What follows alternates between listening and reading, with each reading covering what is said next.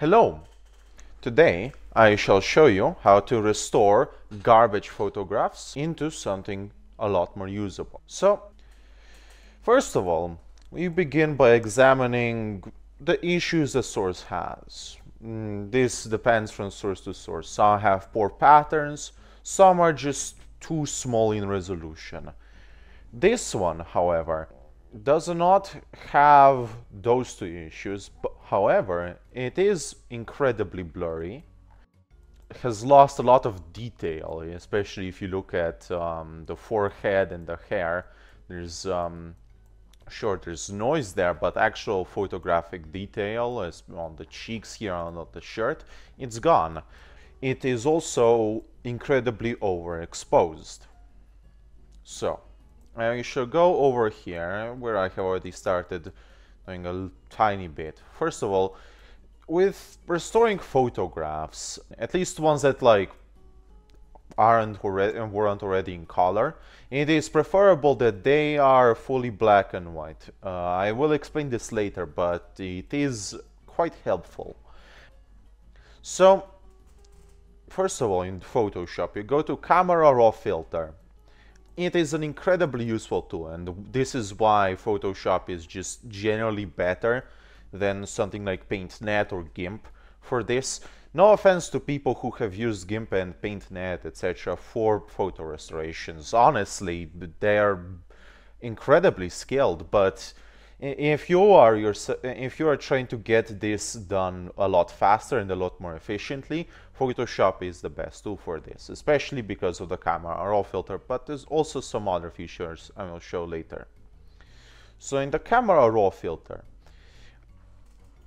you see a couple options here. One is to deal with overexposure. This is a really useful tool as it allows you to reduce the exposure of a photograph. Now it does overall also darken it quite a lot, but so you will need to judge for yourself when to use it and when not to. In this case, it is applicable to use it. So first of all, exposure. Then second of all, not reducing highlights, because that reduces highlights overall, but reducing the whites, as that reduces only the brightest areas. This is because we are trying to aim at destroying the overexposure just in general. First of all, we get this. Now, this may not seem like much right now, but it is going to become very important later on. You copy that with Control A and Control C, then undo with Control Z and back to the previous image, and then you copy paste it into a new layer. This is so that you can compare some features here and there as you'll be editing this image. You also duplicate the layer. There's no singular method for photo restoration. Now, there's still a lot of issues with this photograph, aren't there? What you'll want to do is possibly sharpen it. Now, there's a couple ways to do it. I prefer just sharpen more or just the regular sharpen. I guess in this case it was a little too much. But plenty of others I know have done it with just a sharpen tool, which is over here where the smudge and blur tools are. Speaking of smudge and blur tools, they are also incredibly useful. Specifically, not as much in this case where the image is blurry, but in other cases where an image has a rougher texture, it is very useful for that. Now, there are a couple rough texture spots on this image, so I will show you how to deal with that as well. On smudge tool, you won't want it to go over 10% in my opinion. I know a lot of people prefer it to just have it on a little higher settings and then be very careful with it, but I'm not a particularly careful person, so I prefer it to be on lower strength settings. So once you've selected your strength settings, you'll start smudging. Now, why would you do this when the image is already very blurry? Because here's the thing. A lot of this supposed detail on this image is not really proper detail. you have to be really careful, especially around the eyes, which is why I'll change the settings to 1% over here.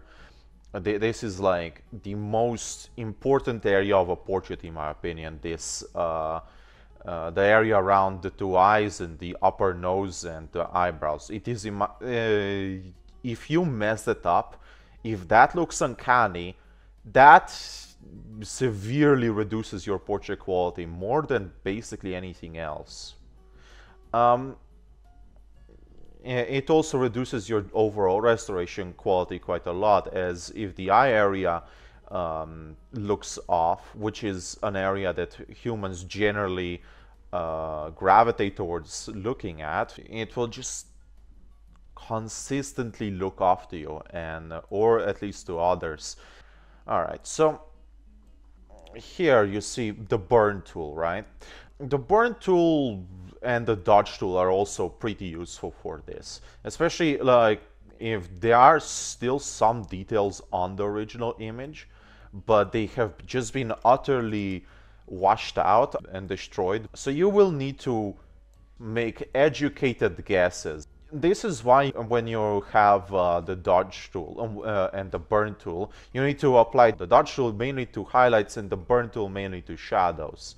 So you just do it a bit carefully. But as you can see, the nose has already gotten a bit more shape here, and so has the mouth area and the eyebrows.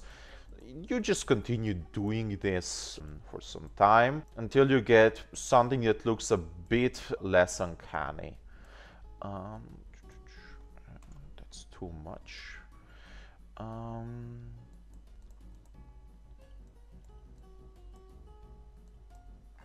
we go.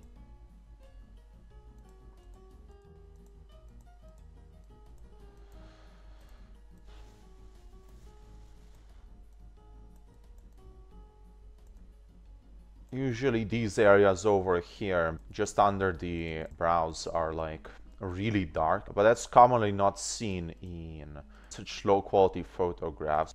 Usually you want to darken these areas here. There we go. I think I still need to smudge the chin here, but this is starting to get somewhere. It's not just useful for like the final texture preparations on a portrait. It is also just more broadly useful for photo restoration. Now, I will, in a moment, after I'm done with this, show something that may seem sacrilegious to many, and that is the usage of AI. Now, before you get your panties in a bunch, like, the thing is, just using AI to somewhat help you with photo restoration does not mean that you should solely rely on it. In fact, you will need to do more work even after you throw something into AI, but you already, as you can see, need to do work, generally need to do work before you throw something into it. Because if you don't, what you'll get generally not that good, or at least not as good as it could be. So, for your own sake, and I'm not talking even from here a philosophical perspective, for your own sake, don't rely on AI to do even most of the work for you. You will need to rely on it for like small steps, such as like sharpening the lips here, sure, but for the most part you will need to do this on your own. And now that like my burn tool is on highlights, I guess I will show you how to burn this out. So basically, you try to match the shape of these parts of the body here. It is good to have reference pictures on hand, but I've done this so much and so many times that I don't think I need them anymore. But if you're just starting out with photo restoration, definitely have reference pictures of especially people that look similar, but even people that don't look that much like the person you're restoring is still like better than nothing at the start. Trust me, I struggled quite a lot back when I was beginning with this. It would be useful if you did it, and good for you if you didn't do that to yourself as well. Now, you might say, oh, but some of this is like bullshit, and you know, this wasn't like so strong. Sure. And you know how we deal with this? We duplicate the bottom layer again, or rather the second layer, and then we apply a mask onto the top layer, and we just, you know, slightly erase this. Now, there's a way to only slightly erase it, which is to change the opacity of our brush to like 20% or 10%. Depends on your need here and there, but somewhere in that ballpark.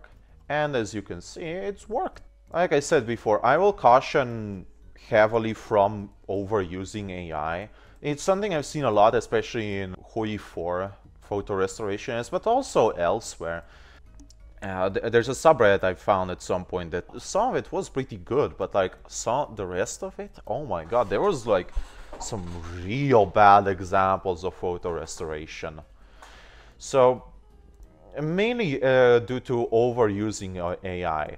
Remember, don't throw something into AI twice, ever. If there was like already artifacts that AI put into something in the first place, throwing it in again is going to ruin it even more. So don't do it, for your own sake, and honestly for the sake of historical preservation as well. This is something I really want to get a point across here, that I've seen this happen on Wikipedia a fair bit. A lot of new sources that have arrived onto Wikipedia have been just poorly AI upscaled in that photographs, and that's not great for historical preservation. It's also not good in the long term, because having like actual original photographs is a lot better, even if you want to upscale something in the future with a better upscaler. Because if there's already an upscale photo but you don't have the original, then it's going to ruin a lot of things for you. Moving on to the next stage, because this is also going to be a part of like generally you making Hui 4 portraits, although if you are not doing that, this should be enough. You stop at this phase and then you throw it into AI. But here I will put an addendum. And highlights, strategic highlights at that, if you're making a Hearts of Iron 4 portrait. Now, some people have said that I overdo highlights, and they're wrong. That's the short of it.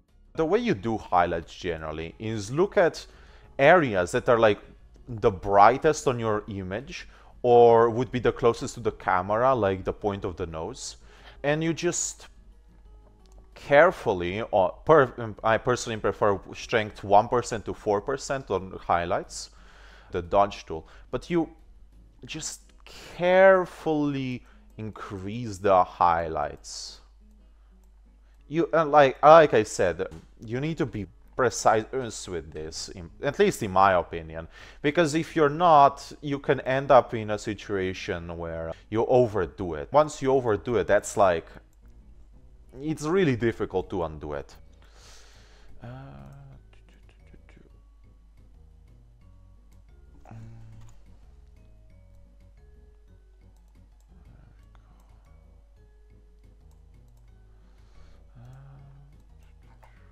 You know, maybe it would be for the best that I did smudge the lips a bit. When you're smudging textures, it all depends on like what way they run. So lips, you need to smudge them in the horizontal direction, and the nose you need to smudge it vertically, for example. But then you get situations like cheeks, which are a lot more difficult to deal with.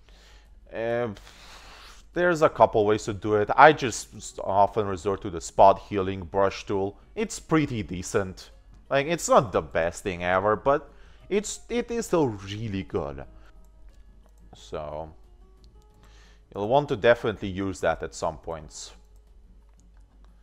Try it out a bit, play with it, so you get a feel for how it works. Right, so we're not quite done here. Mainly because the shirt is still sucks, and we still need to throw this into AI to sharpen some things here. Now you can yourself sharpen it. It is possible to do. I've seen plenty of people do it, in fact, but that would take you hours, and